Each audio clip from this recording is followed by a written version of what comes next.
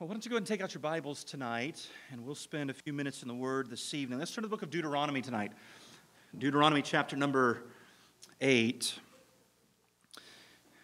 Based upon our conversation on Sunday and thinking about the brevity of weeks that I'll be able to lead us in our prayer meetings, I wanted to return to some texts that I think would be helpful for us.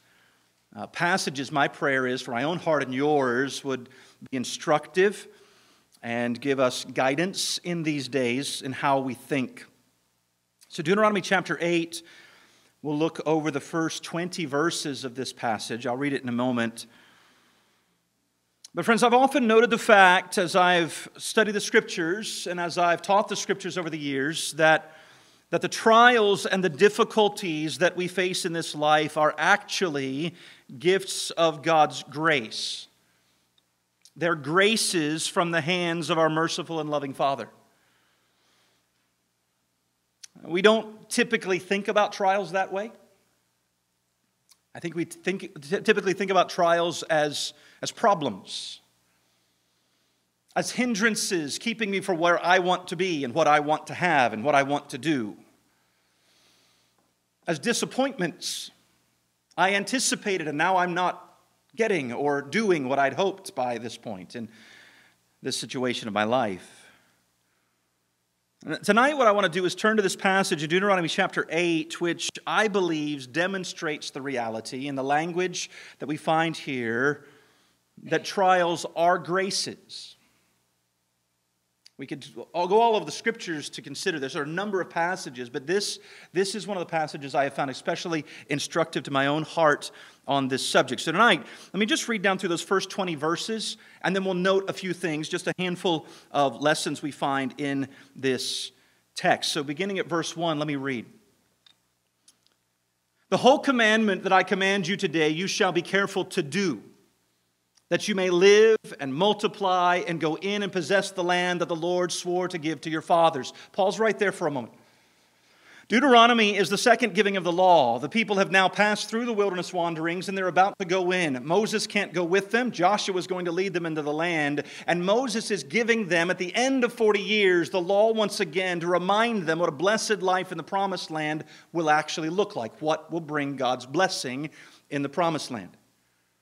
And he says to them, listen to what I tell you and do what I say so that you may live and multiply. That's what verse 1 says, in the land. We just sang the final words of the last song, or the song we just sang last was, until I reach the promised land.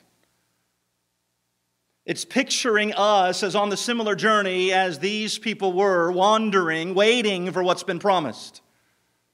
And now they're about to enter, and Moses is giving them the law. Keep reading, verse 2. And you shall remember the whole way that the Lord your God has led you these 40 years in the wilderness, that he might humble you, testing you to know what was in your heart, whether you would keep his commandments or not. And he humbled you and let you hunger and fed you with manna, which you did not know, nor did your fathers know, that he might make you know that man does not live by bread alone, but man lives by every word that comes from the mouth of the Lord. Your clothing did not wear out on you, and your foot did not swell these 40 years. Know then in your heart that as a man disciplines his son, the Lord your God disciplines you. So you shall keep the commandments of the Lord your God by walking in his ways and by fearing him. For the Lord your God is bringing you into a good land, a land of brooks and of water, of fountains and springs flowing out in the valleys and hills, a land of wheat and barley, of vines and fig trees and pomegranates, a land of olive trees and honey, a land in which you will eat bread without scarcity, in which you will lack nothing, a land whose stones are iron, and out of whose hills you can dig copper, and you shall eat and be full, and you shall bless the Lord your God for the good land he has given you. Take care lest you forget the Lord your God by not keeping his commandments and his rules and his statutes, which I command you today, lest when you have eaten and are full and have built good houses and lived in them, and when your herds and flocks multiply and your silver and gold is multiplied and all that you have is multiplied, then your hearts be lifted up and you forget the Lord your God, who brought you out of the land of Egypt, out of the house of slavery, who led you through the great and terrifying wilderness with its fiery serpents and scorpions and thirsty ground where there was no water, who brought you water out of the flinty rock, who fed you in the wilderness with manna that your fathers did not know, that he might humble you and test you to do you good in the end. Beware, lest you say in your heart, my power and the might of my hand have gotten me this wealth. You shall remember the Lord your God, for it is he who gives you power to get wealth, that he may confirm his covenant that he swore to your fathers as it is this day. And if you forget the Lord your God, and go after other gods, and serve them, and worship them, I solemnly warn you today that you shall surely perish. Like the nations that the Lord makes to perish before you, so shall you perish, because you would not obey the voice of the Lord your God. Friends, this passage, I believe, has in it instructions for our hearts. In fact, I might title this challenge very simply, The Benefits of Suffering. The benefits of suffering. Now, even as I say that, the benefits of suffering, I think I'm very well aware of the fact that that probably sounds very foreign to your ears and mine. Because we have convinced ourselves in the way that we live our lives and the way that we navigate all of our situations that there aren't benefits to suffering. We just got to get through it, over it, past it, under it, around it, but we just got to get by it so that we can keep living the life we want. Suffering isn't good. We think suffering is always bad. And yet we hear language in this text that I believe should instruct us. Can we face the fact that everything in our culture today seems dedicated to avoiding suffering at all costs? In fact, I would argue that we aren't just about avoiding suffering anymore. Now, the culture we live in is set on avoiding inconvenience altogether. Forget suffering. I'm ticked off if my fast food joint doesn't have my favorite burger. I won't be inconvenienced.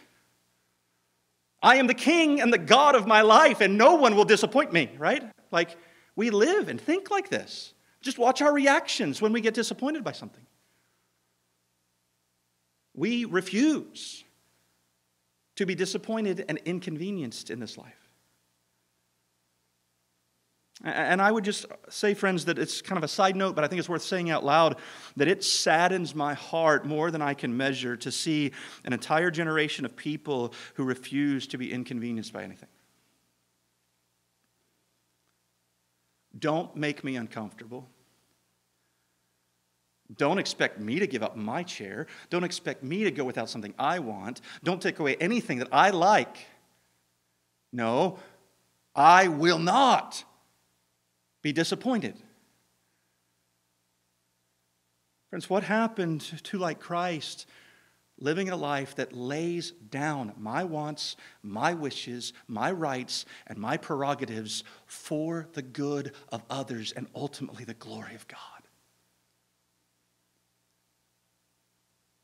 I'll give my life away,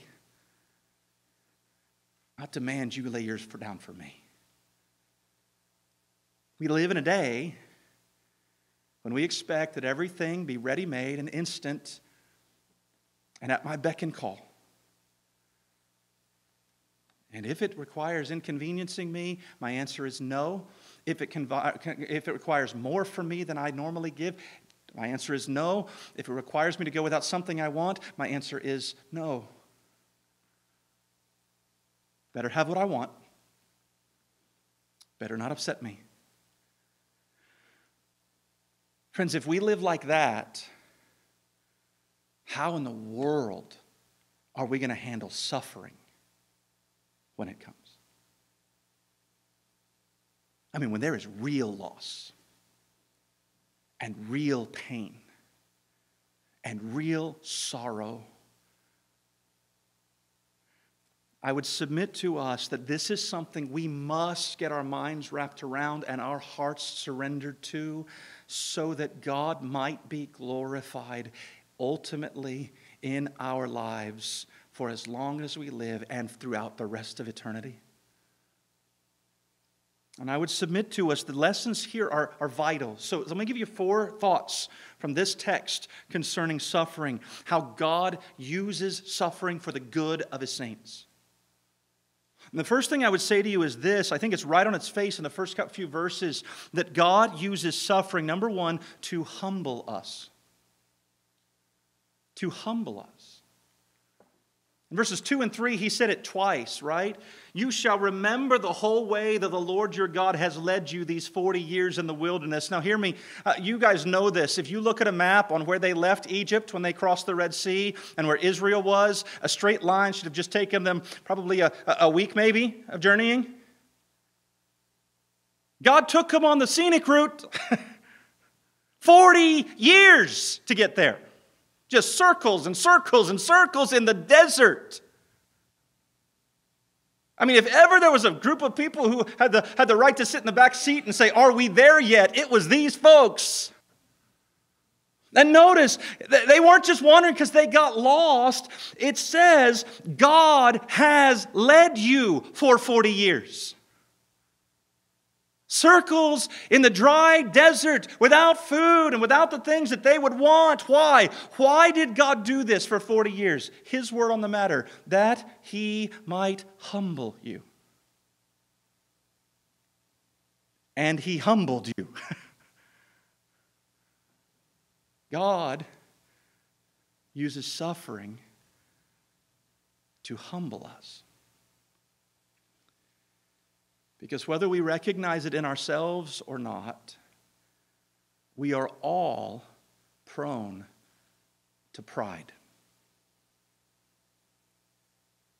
I want what I want, when I want it, for as long as I want it, and no one better tell me no. And God uses suffering to humble us. But He doesn't just use suffering to humble us. Secondly, I would say this, that God uses suffering to expose what is truly in our hearts. God uses suffering to expose what is truly in our hearts. Look again at verse 2, and we're going to come to the end of the verse. What does it say there? And you shall remember the whole way that the Lord your God has led you these 40 years in the wilderness, that He might humble you, testing you to know what was in your heart, whether you would keep His commandments or not. Have you ever noticed how difficulty brings out what's really on the inside of you? Our teacher Jim Berg used to refer to the trials of life as the hot water that you put a tea bag in.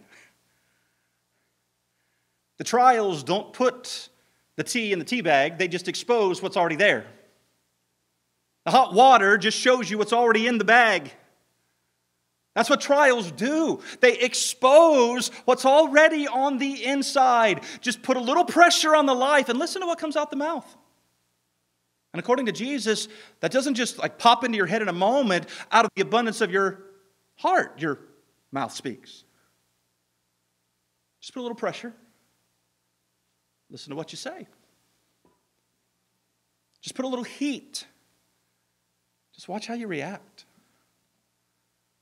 Just withhold something you really want and watch the reaction and the response of your life, right? He said, I tested you because I wanted to expose what was really on the inside of you.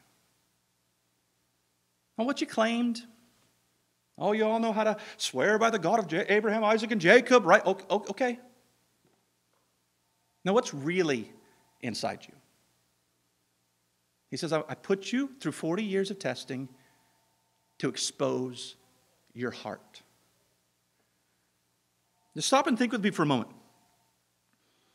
Did God need to put his people through times of difficulty in order to know what was in their heart? Did God need to go through all this to figure out what was in them?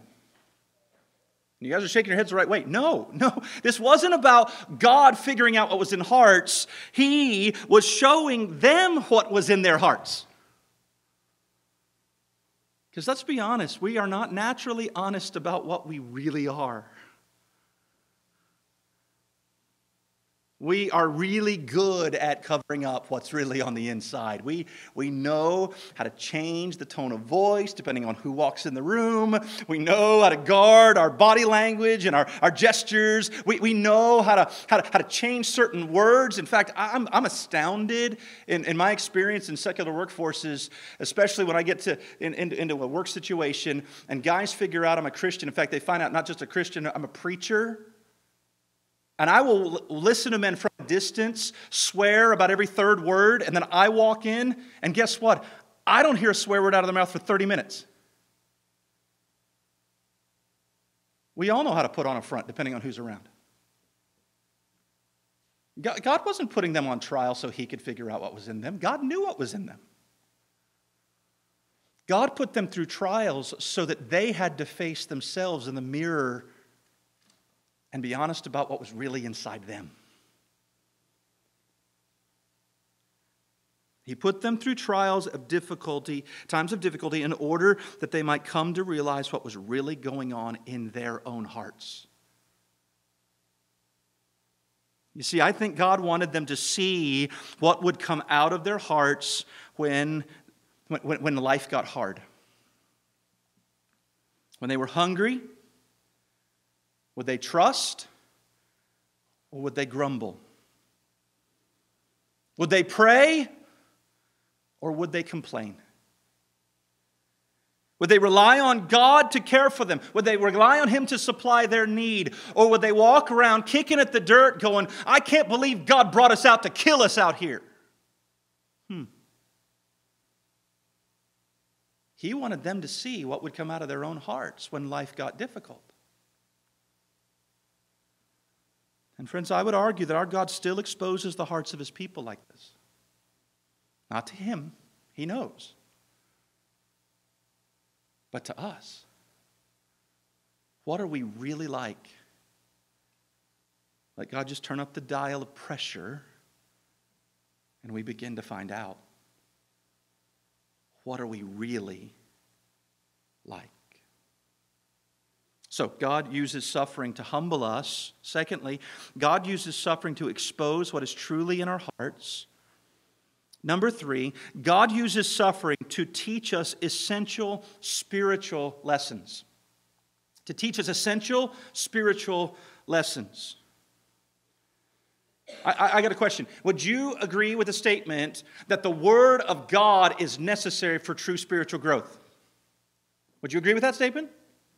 Sure, it's on every good doctrinal statement, right? We believe the Word of God is absolutely vital. Do you read the Word of God like you should? Do you hunger and thirst after righteousness? In fact, if you can't get the Word, you are famished spiritually and you recognize it. Do you long to be with God's people and ache when you can't be? Do you pray? And pray? And pray? As people who understand you are absolutely desperate for God and cannot do anything. In fact, you confess with the language of the Lord, without me, Jesus said, you can do how much? Nothing. See, we know what's true.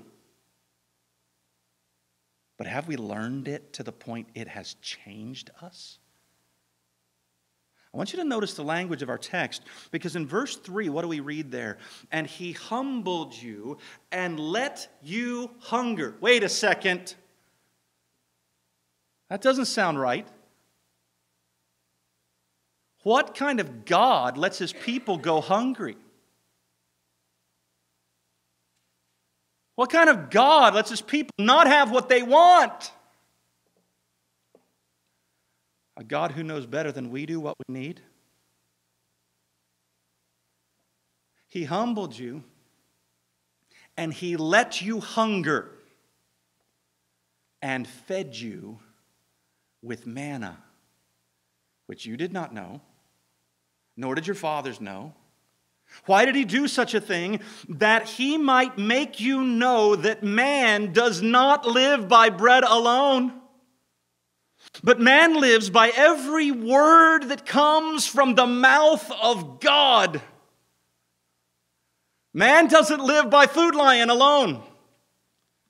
Man doesn't live by Harris Teeter alone, or Publix alone, or Walmart alone. Man lives by the words of the living God.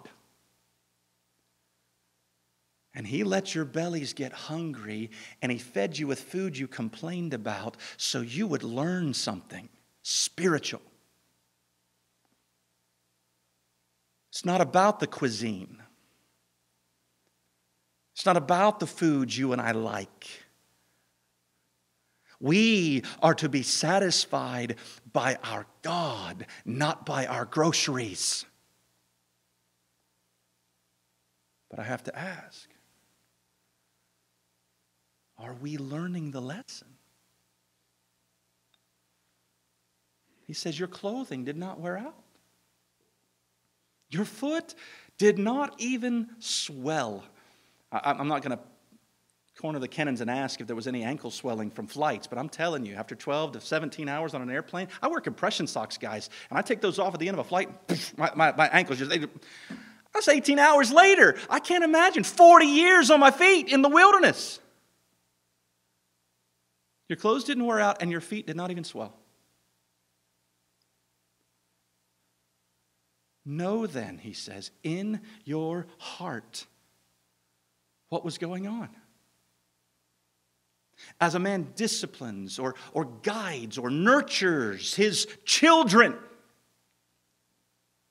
the Lord is doing the same for you.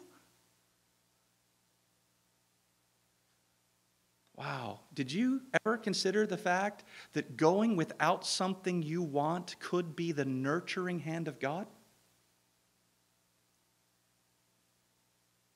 Going hungry, doing without, might be the active grace and teaching of God to shape you spiritually. Because that's what he says to his people. I actually led you in such a way that you went without that which you wanted so that you might actually attain that which you need. Wow. That's amazing. Know then that God is your Father. And He is giving you exactly what you need. God uses suffering to humble us, and He uses suffering to expose what's truly in our hearts, and He uses suffering to teach us essential spiritual lessons. One more lesson from the text. God uses suffering to prepare us to remember Him in times of great blessing. You think about the way we tend to pray, right? What we pray for is the blessing. Give me the blessing. Give me the money. Give me the wisdom. Give me the health. Guard me from trouble.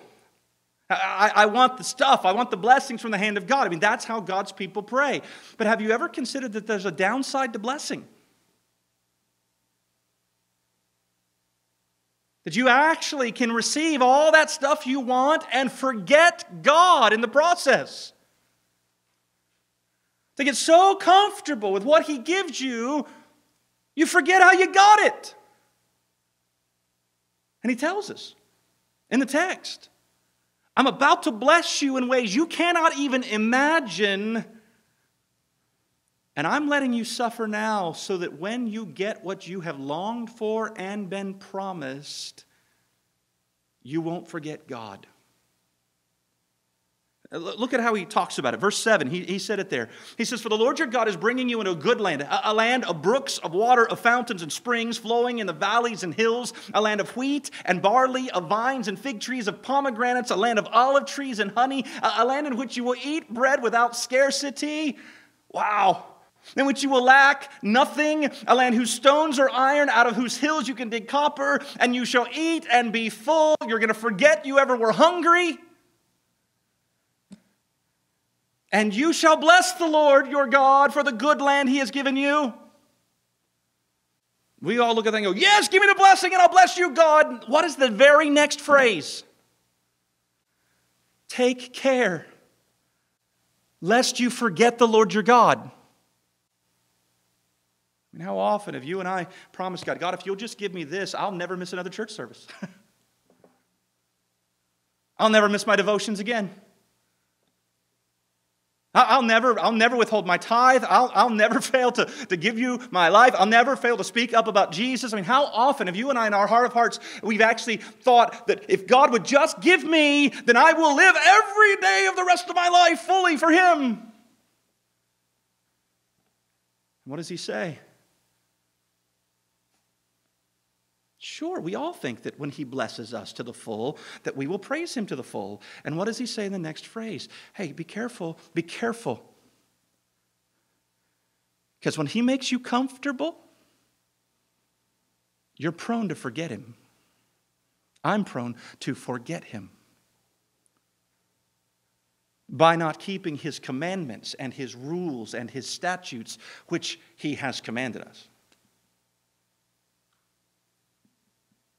Notice verse 12, "Lest when you have eaten and are full and have built good houses and lived in them, and when your herds and your flocks multiply and your silver and gold is multiplied and all that you have is multiplied, then your heart will be lifted up and you forget the Lord your God who brought you out of the land of Egypt, out of the house of slavery, who led you through the great and terrifying wilderness with its fiery serpents and scorpions and thirsty ground where there was no water, who brought you water out of a flinty rock, who fed you in the wilderness with manna that your fathers did not know, that He might humble you and test you and to do you good in the end." What does He say? You're going to forget all of this. That He protected you and He kept you healthy and He guided your steps and He watched over your life and He supplied for you when there was no water and He gave you something to drink and He gave you bread when there was no food. And this God took care of every need of yours. And now you're living in houses you built. And you're eating food that you planted and you raised up and wheat that you ground into flour and stuff that you made. And you're living in the life that you want, that you always dreamed about. And conclude this: beware lest you say in your heart, "My power and the might of my hand have gotten me this wealth. I went without, I ate ramen so I could get an education. I left home early when other kids were going home for Christmas break. I didn't get to go to Christmas break. Why? Because I wanted an education, and I worked hard, and I planned well, and I got a degree, and I started a job, and I earned money, and I built a house, and I had kids, and I took care of those kids, and look at this life I've built. I have everything I ever wanted, and I'm taking all the credit for it. At least in my heart, if not with my words. I built this life. I accomplished my dreams. I've done what I always wanted to do. And where is God in that?" Notice the language of warning. Beware, because your heart and my heart are going to be tempted to go there. Our thoughts will drift there. Our hopes and our dreams and our plans and our imaginations. And we will conclude whether we ever intended to go there or not.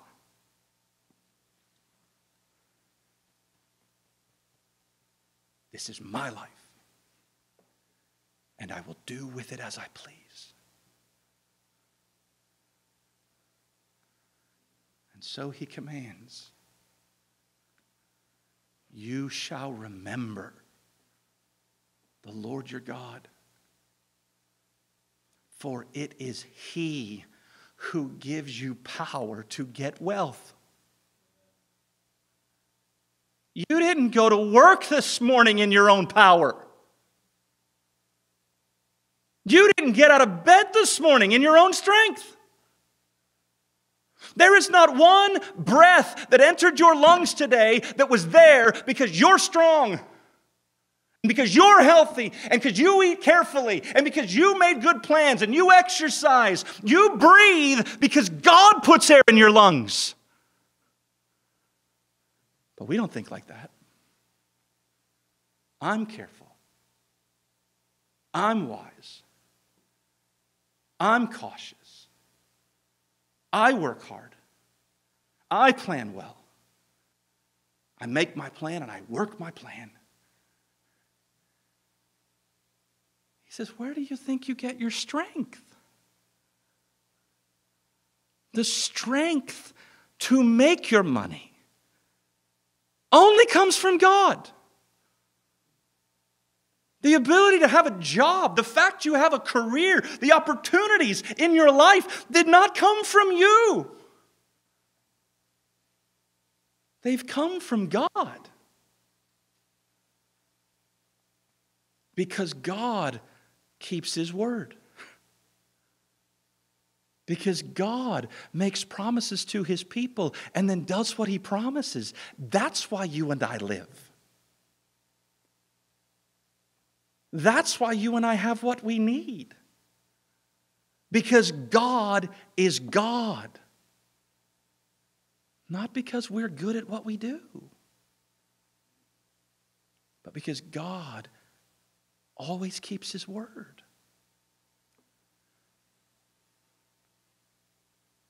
Friends, there's so much more we could say, and I won't take the time tonight to chase more of it here. I just want us to think together, because I think we are tempted to think that when life gets hard and when things take a sharp left turn I wasn't expecting, and when things I thought I could hold on to, I can't hold on to. They feel like they're disintegrating in my hand, like sawdust in my hand I can't hold on to. I can't hang on to air or clouds or bubbles, and suddenly we realize life's like that. I think we're tempted to look at God and go, you messed up. This is bad somehow. This is wrong. This shouldn't go like this. May I remind us that trials are a gift of grace. Because God uses suffering to humble us. God uses suffering to expose what is truly in our hearts. God uses suffering to teach us essential spiritual lessons. God uses suffering to prepare us to remember Him in times of great blessing. Because if we are left to ourselves, we won't. We won't remember Him. So God very kindly works into the plan of our lives His sovereign work to remind us He's God, we're not. Now, friends, I don't intend to suggest that difficult things aren't difficult. I'm not saying hard things aren't hard. I am saying difficult and hard things are good because they come from a sovereign God who knows better than we do what we need. And I might not ask for the hard thing. In fact, I know myself too well. I don't ask for the hard thing. You know what? I don't remember the last time I was asked what flavor of ice cream I wanted, and I picked the one I didn't like. If I'm asked, I always pick the one I like. When people offer me something to eat, I tell them what I like, right? When's the last time you picked the thing you didn't want? You chose pain instead of pleasure. Not because you're kind of weird and messed up in the head some way. I mean, you intentionally chose the hard path. We don't tend to do without of our own volition. And so God often brings us to the place where we end up going without to remind us the sovereign knows better than we know what we need. So by God's grace, then, I pray that we will learn that suffering and inconvenience are not the times when God has forgotten us. I'm not going footprints in the sand, okay? That's not what I mean. I mean, genuinely, biblically, when we come to difficult times, those are not the times that God has forgotten us. They are the times when God is actively working to give you His grace. We saw it on Sunday as we thought about this at the end of our sermon. The Apostle Paul was about to become too lifted up in his heart because God had given him some visions. So God gave him a thorn in the flesh, a messenger of who? Satan! God gave him a messenger of Satan to beat him up so that he wouldn't become too proud and become useless to God. Do you think of messengers of Satan and difficulties and disappointments as gifts of God because God actually knows what He's doing better than you and I know what we're doing? So He gives us the hard thing to make us like Jesus and to bring glory to His name and to accomplish the best thing in our life. Like, we have got to get a hold of this. I have got to get a hold of this. Because I don't like the hard things. None of us like the hard things. So let's not forget, God hasn't forgotten us. No, those are the times that He is actively giving us grace. And may we also grow to cherish and to long for the grace of God more than we desire and we seek after ease and convenience.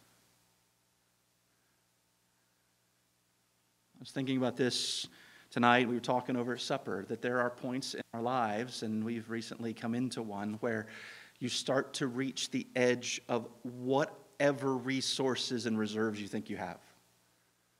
And we're kind of hitting a point where I'm starting to reach the limits of my sanity because there's just so many things pressing in and pulling. I told Christy, I feel like I'm caught in the middle of 4 different worlds that have a gravitational pull, and any minute I could get pulled apart by them.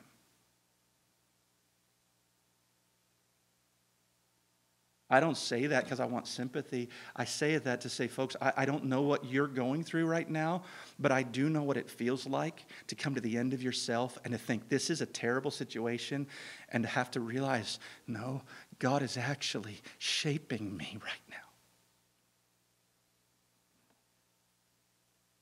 And it's hard. And it hurts. And to be honest, I didn't ask for it. But my Father knows better than I do what I need.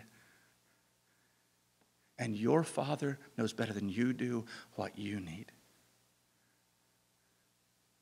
So I have to ask, are we thinking right about difficulty? I pray that our hearts will be informed by the Word. And our thinking will be shaped by truth. And our hearts and minds and lives will be submitted to the sovereign. Father, do with us as you will. What do we sing? Sever any tie, save the tie that binds me to your heart. Do we mean that? Or do we only sing it and then hope He didn't hear that prayer in song? See, we know how to pray it. I'm praying we will learn how to live it. to that end, we want to pray tonight.